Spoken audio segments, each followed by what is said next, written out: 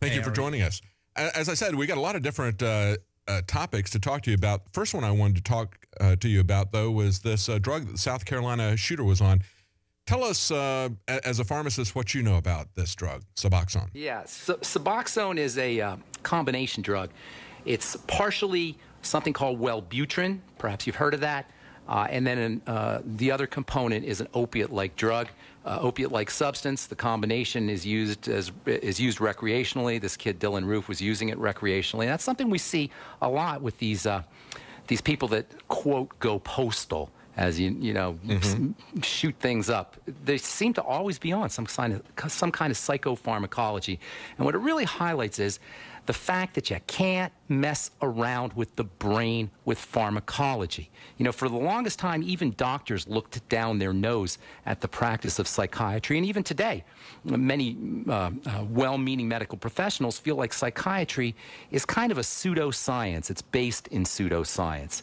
And that's because there's no real diagnostic measurements for whether somebody is has a psychiatric problem. It's all based on conjecture and speculation. And even the diagnostics that they use is based on something called the DSM, the Diagnostic and Statistics Manual book, which gets updated regularly to include, by the way, diagnoses like oppositional defiance disorder, internet shopping. You know what I'm saying? Yeah. Oh, yeah, I know the ODD. You know that that's one? I think you might have that one. Yeah. I've been listening, Dave. I think you might be suffering. Right? They want to characterize me as odd, because I have an oppositional defiance disorder. Isn't that interesting? But you know what that means? You can be drugged officially, and your insurance company will pay for the drugs. In fact, there are cases when you have a diagnosis from a so-called medical professional of oppositional defiance disorder where you can be medicated against your will.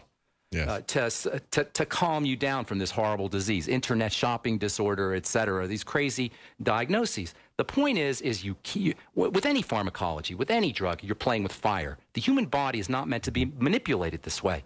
And when I talk about pharmaceuticals being poisons, I'm saying that not rhetorically and not poetically, but I'm saying it literally. These things suppress biochemistry, and for some reason or another, we have been hypnotized to believe that we can somehow be better. We can somehow have our health improved by suppressing our biochemistry. Now, this has implications in the human body in terms of the viscera, in terms of the digestive system and the heart and the blood pressure, et cetera. But it has really, really egregious effects when we start to play with the brain this way.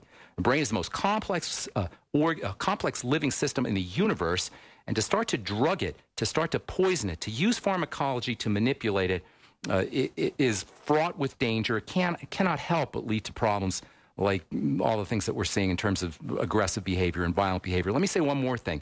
There's these class of drugs called serotonin reuptake inhibitors, and I know you know about these. They're called SSRIs. And this is a new class of drugs, relatively new. It came out about 25 years ago, I think the late 1980s. These serotonin reuptake inhibitors exploit or leverage the misunderstanding that people have around this drug, this neurotransmitter, this chemical serotonin. You know, David and Anthony, many people feel like serotonin, based on what they've heard, is a happy hormone, right? It's an antidepressant hormone. It makes you feel like life is good. Well, as it turns out, that's not the case. The serotonin is a vigilance hormone. It's an awareness hormone. It is the alternative or the antagonistic hormone to melatonin. As most people know, melatonin helps you relax, helps you fall asleep. Well, serotonin does the exact opposite. Serotonin is a daytime and vigilance hormone. And when you start to upregulate or you manipulate the levels of serotonin artificially to raise serotonin levels, which is what these reuptake inhibitors do, you get these hypervigilant states. And hypervigilance is the same as paranoia. And this is why aggressive behavior, violent behavior, paranoid behavior, school shootings, et cetera, are all associated with artificially upregulating serotonin levels. The bottom line here is, if you have brain chemistry issues, neurotransmitter issues, if you want to work with your brain chemistry, the most powerful medicine in the world for manipulating brain chemistry is called food. And it's called non-food, if you will. And by non-food, I'm talking about corporate swill, as I like to call it, which is the processed food that is pretty much rammed down our throats 24/7 via marketing and via commercials. If you want to manipulate your brain chemistry in a healthy fashion, pay attention to the foods you're eating and pay attention to the foods you're not eating. Yes, that's very true. And, of course, many of the ancient Greek doctors wisely said, let food be your medicine. Correct. They understood how that would affect people. And when we're talking about these SSRIs, I think one of the the scariest things about it to me is how it affects people while they're on it. But then if someone decides that they want to get off of this because of side effects or because of long-term health issues or something, once they get off of it, then everything goes really crazy.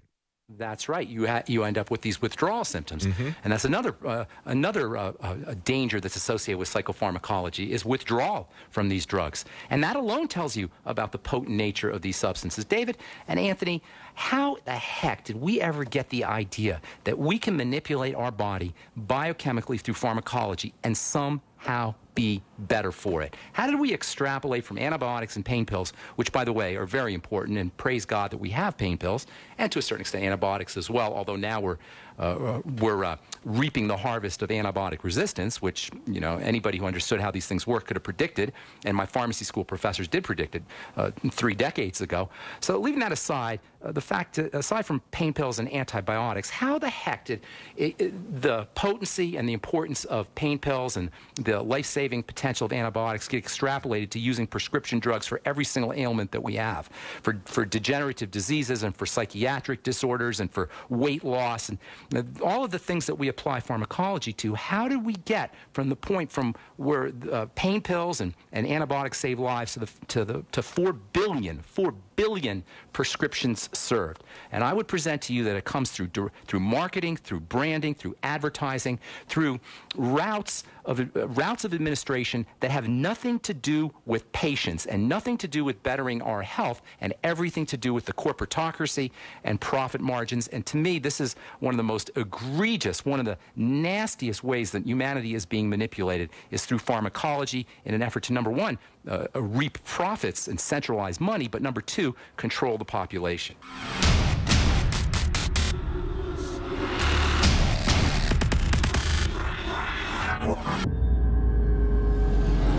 About a year and a half ago, Anthony Gucciardi just said, man, I just did a Dr. Gribb's liver cleanse, the one he recommends, and he's developing this proprietary stuff he's testing on himself right now. You really ought to do it. The results are dramatic after 6 days. And I'm like, no way I'm doing it. I don't believe that there's giant black or green balls in my gallbladder. And this is how ignorant I am. And he's like, look at it online. I'm not looking at it online because stuff like that grosses me out. I don't want to go there. Well, finally, about 6 months ago, they convinced me to do it. I personally think everybody should go through liver cleansing if you haven't done one. Results speak for themselves. I mean, hundreds of thousands of people have done this, and it dates back even 1,000 years, drinking oils to cleanse and purge the liver. Actually, the Greeks and over in India with Ayurvedic medicine have done it the same way. But how it works is what you should do, and this is what our proprietary research led us to do back starting in the early 90s when we were looking at the best ways to cleanse the liver, was to develop an herbal formula that contains herbs that will help soften or break down these globules or these stones in the liver and the gallbladder. This Liver Shield is the high-quality proprietary liver Trex developed by Dr. Gribb that we've private labeled through him, and it's extremely strong, extremely concentrated, extremely high-powered. You combine that with the Oxy Powder, oxygen-based intestinal cleanser, dietary supplement, clinically tested. We have them discounted at the lowest price you're going to find anywhere. InfoWarsLife.com. Obviously, folks should probably talk to their healthcare provider before they do this. This is one of the single biggest results, if not the biggest, I've ever seen in my life, literally in a 6-day period. This is something anybody can do. Obviously, the literature is well known on what liver cleanses do. This is the best one out there from our research. InfoWarsLife.com or 888-253-3139.